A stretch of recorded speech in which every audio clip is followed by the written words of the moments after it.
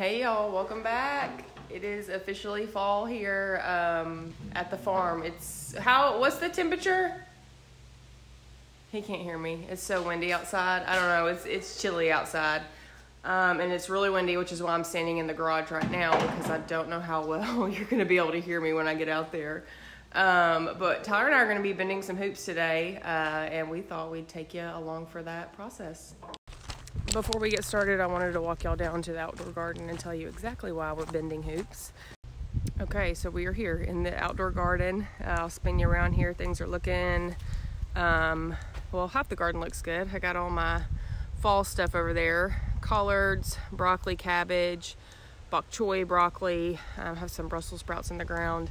Everything there is looking good. The insect netting is holding up for now, doing its job. I can tell it's starting to kind of break down a little bit, but it should continue to do its job long enough for me to get at least these crops out of the ground before anything destroys them. And now that the cold weather is here, I don't know how strong the pest pressure is going to be anyways. But yeah, so outdoor garden, this is what we're bending hoops for today. We are going to make some low tunnels out here because if you watched, I don't think it was the last video, maybe the video before last, I briefly mentioned that I kind of wanted to dabble a little bit more into, oh, I'm sorry, the wind, y'all, it's bad. I wanted to dabble a little bit more into cut flowers and see how that went for me. So if I'm going to do something, I'm just going to do it, and I'm going to go all in generally. Hence the reason I have a big high tunnel back here. So yeah, I got a wholesale account with a company called, I think it's ADR Bulbs. I'll link it down here. I think that's what it is. It may be ARD Bulbs, but anyways, they came recommended to me from Sean at Mindful Farmer. Anything that he recommends is good, so I knew I was good to go with them. Got a wholesale account with them. I ordered 1,000, which for a legit cut flower farmer, this is not a big deal, but for me, this is a big deal. But I ordered 1,000 ranuncula corms. I keep wanting to call them corms. It's C-O-R-M-S, but it's corms, I think. Obviously, I'm not a real cut flower farmer. I ordered more than 400 tulip bulbs, but I was delivered 400 tulip bulbs because something happened after I ordered them, and the order process and all that. I guess they had somehow sold out of quite a few of the tulips that I had ordered. They had refunded my money for the ones I didn't receive, but I ended up with 400 tulip bulbs, which was a little bit fewer than what I wanted, but that's okay. And then I also have some anemone corms. I did not order those from ADR Bulbs because by the time I decided to go all in with this, a lot of the stuff was sold out. That's something I'm learning with flowers, is that if you want to do flowers, you need to, and you're going to order things like bulbs, corms, and tubers, you better know you're going to do it as soon as those sorts of things are put on the websites, because they sell out really quickly. By the time I was at work and I had all of this stuff in my cart. I had quite a few anemone bulbs in my cart, and I was going to place the order when I got home. And when I got home, all the anemones had been taken out of my cart. They were sold out. So I ended up going to Tractor Supply the other day, and they had just some small bags of anemones. So I picked up a few of those just to kind of play around with those. But anyways, they were all delivered the other day, and I'm going to be putting them in the outdoor garden. When springtime hits, I'm also going to be doing some other flowers out here, of course, zinnias and things like that, but sunflowers and stuff. But I'm going to try to overwinter these ranunculus and anemones, and in order to do that here in my zone in Arkansas, they have to have some sort of frost protection workout. So I have talked to quite a few local flower farmers around here in the state and asked them if I could successfully grow in low tunnels outdoors. They're assuring me that they do that. They've been doing it for several years now, and they have great success with it. Some people will say that you have to grow them in high tunnels. They need a little bit more protection in the high tunnel. I don't really want to use that high tunnel space, though. I have a high tunnel, obviously, but I'm just not willing to commit that space in the high tunnel. So I'm gonna try to do the low tunnels today. So that's what we're doing. I'm gonna pre-sprout my ranunculus and my anemones. I watched, if you don't know about pre-sprouting, don't ask me any questions because I'm by no means an expert. I watched a course from Florette that told me about that, and I was like, okay, I'm gonna pre-sprout. So that's what I'm going to do, and I'm gonna start that either today or tomorrow. So when those guys are pre-sprouted and they're ready to go on the ground, I have to have these tunnels ready because it's getting cold. They're gonna have to have some sort of so yeah, we're just gonna take you along for the ride on building these low tunnels, how we're doing it, how we're bending these hoops. You can get hoop benders from Johnny's Seeds. That's not what we're doing today. I'll turn you around here in a minute. I'll show you how we're gonna do it. We don't like to do things the easy way around here, so we're gonna do it a little bit different way, trying to save a few bucks. So we'll see how it goes. So before we get started, I wanted to mention, I don't know, you may be questioning, you know, why are you putting so much effort into flowers and why are you putting so much money into flowers? First of all, I'm not giving up the food side of the market garden by any means. I still got that tunnel full of lettuce, spinach, carrots, and all that. But something that I'm quickly learning is that if you are able to put the money up front, the money and time and effort up front to growing flowers, and you do it successfully, you're gonna make a profit off of it. Flowers are pretty dang profitable. So if you're willing to put the money and the effort up front and you can do it successfully, you're gonna make some money off of it. So I'm obviously willing to put the money up front. I'm obviously willing to put the effort up front. Can I do it successfully? I don't know. There's only one way to find out. We'll see. We'll see how it goes. Hopefully the winter will be kind to us. It won't be too terribly wet. It won't be too terribly cold. But we'll see. Okay, so I'm going to show y'all what we're working with in terms of supplies. So we are going with, this is 1/2 inch, correct? Yes. 1/2 inch electrical conduit, about $5-ish a piece. We bought 37 of them, I think.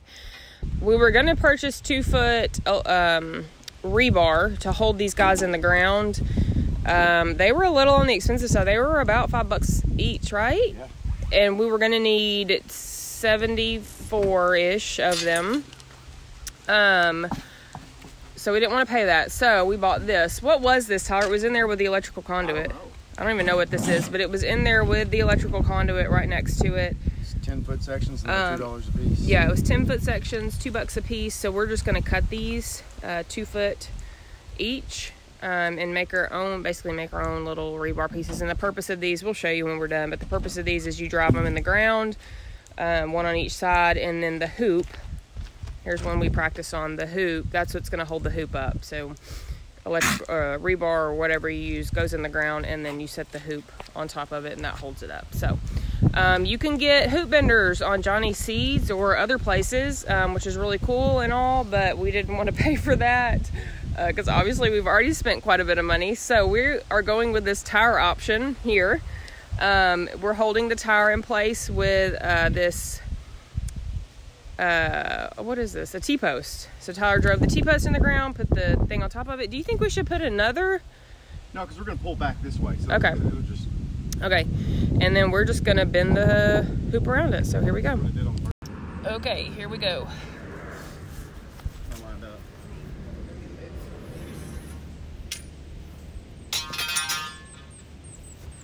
Okay, so he's on one side, I'm on the other. We're gonna try to keep it just like right on the tire the whole time that we're bending it. You ready? Yeah.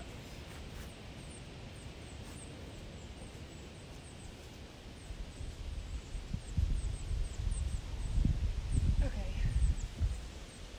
And then you can see, hold on, I'm gonna take you over here and show you. So you can see that the edges are kind of cocked out. They're not straight down. So all he's gonna do is just take it and pull it in, right?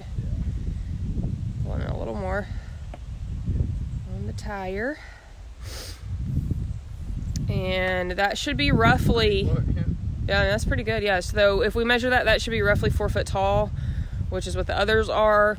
And then if we have any that are a little wonky, that aren't measuring out right or look kind of funny, basically he's just using his foot and he's kind of stepping it out with his foot.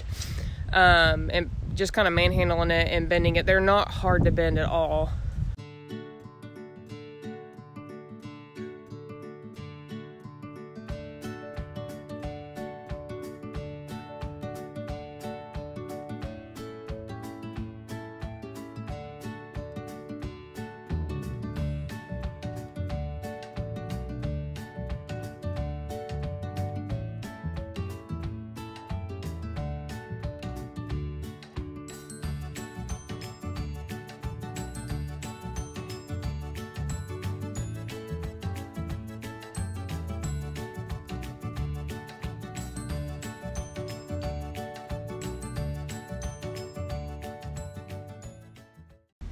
Okay, so something we're finding that's making it much more uniform is when Tyler has all of these marked at 5 foot. So he's got a little mark, 5 foot mark there. So that's exactly in the middle since they're 10 foot sections. And so really when you bend it, ideally that mark should be the very top of your hoop. So basically you just want to make sure when you put it on your tire, right where the conduit connects to the tire is right at that 5 foot marker or middle mark. So that's where we start. We make sure that's the starting point, and then we bend from there. Okay, so we just bent that one. Where's the mark at? It's on your side somewhere. Right here in the middle. Okay, so once we bent it, the mark is pretty spot on right there in the middle of the top of the hoop. So yeah, it's pretty even that way. So I would recommend to do it that way. Get your middle mark it there, and then make sure that's the point at which it connects to the tire. The other thing is when you're bending, make sure you're both, you got your starting point here. You want to maintain that same level across the whole tire. So if you're kind of starting to go up or down, it's going to make your hoop all wonky. So make sure you both know kind of where you're keeping that mark on the tire and you're bending it uniformly around the tire. Okay, the wind is crazy right now, so I don't know how well you can hear me, but all the hoops are bent. The other last little tidbit of information or helpful hint I'll give you is that once you have it bent, you're each on the other end where you've completed the bend, make sure you're letting go of pressure at the same time, because if he lets go of pressure and I'm still bending, it's going to mess the whole bend up. So when we get to that end point, he says okay and I say okay, and then we both release pressure at the same time. That way one person's not still bending and the other one releases, and then it's just going to mess the whole thing up. So have a little bit of communication going there. He's measuring that metal stick over there, that metal rod, 2 foot sections. We only bought 2 sticks, so we'll only have 20 total because we weren't 100%. Oh shoot. We'll only have 10 total. Listen, math's not my strong point. We'll only have 10 total because we weren't sure how it was going to work out, so we didn't want to buy a whole bunch and then it not work at all. So it's working. We just need to go back and get some more of those, so we'll be able to finish it out. And he's just taking bolt cutters. Is it easy to cut? Pretty much? It's on the ground. Yeah, okay. So he's just cutting them and we'll finish out what we can. So we take you over here and show you one that is completed and put into the ground. Over here, he's just measuring the bottom, 42 inches. So when we go to put these in the ground, Tyler went ahead and cut 2 foot sections on that. It's not rebar, whatever it was, that metal stick. We put one there, 42 inches apart. Slid the conduit over it, so at the base it's 42 inches apart, at the top it's 4 foot tall, and then we went ahead and tied some string and tied it all the way down, you can see, and we just attached it to the fence down here and made sure it was 42 inches apart. That way when we go to put our metal sticks in the ground here, they're going to each be 42 inches apart, so that way we know that the base of each hoop is uniform and the same. So each hoop will be 42 inches apart, and that's just going to make the height of the hoop a little more uniform as well. We're going to do, I don't know what the recommended, if there is a recommended amount of spacing you put between each hoop. We're going to do roughly 5.5 feet. These beds are, we just measured them, they were 27 foot long. So we measured halfway, 13.5 foot.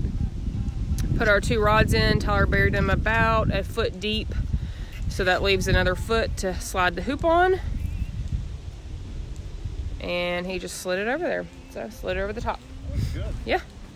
And then all we'll do here is put one in between, right in the middle of those 2, and then right in the middle of these 2, and that should have that bed complete. And then you can cover it with whatever covering you want to use. I still haven't ordered my frost covering. I need to get on that because shipping delays, are just crazy right now.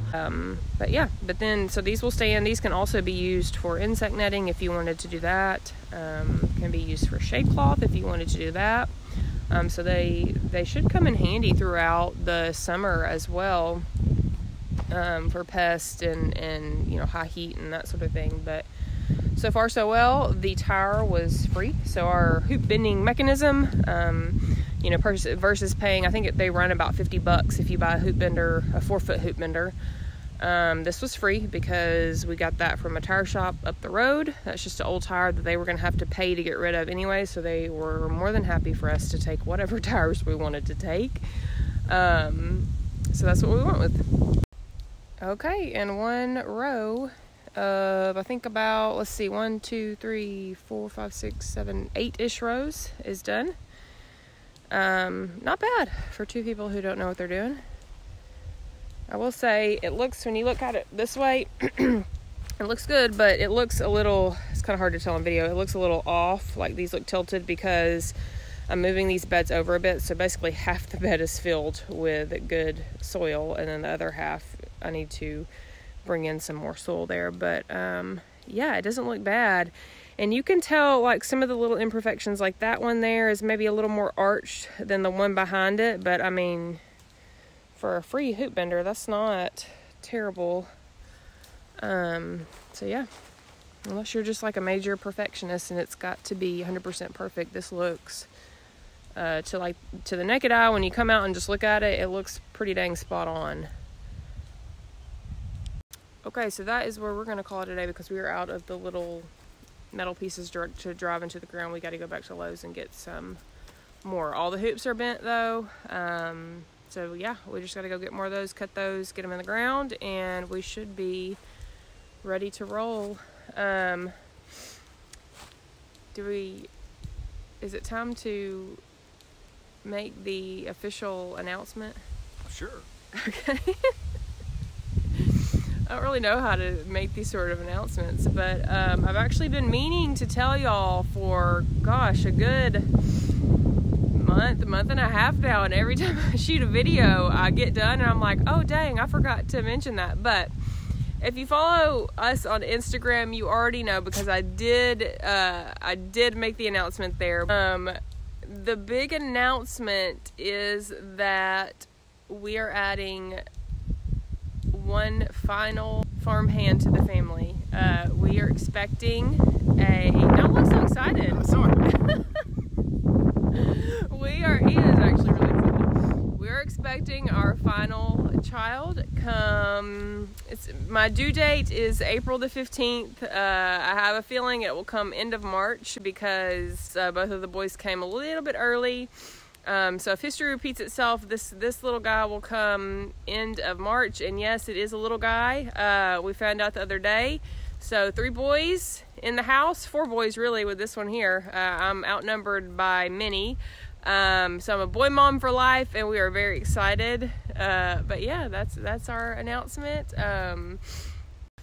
So yeah, y'all are gonna, I guess, get to follow along that little journey with us.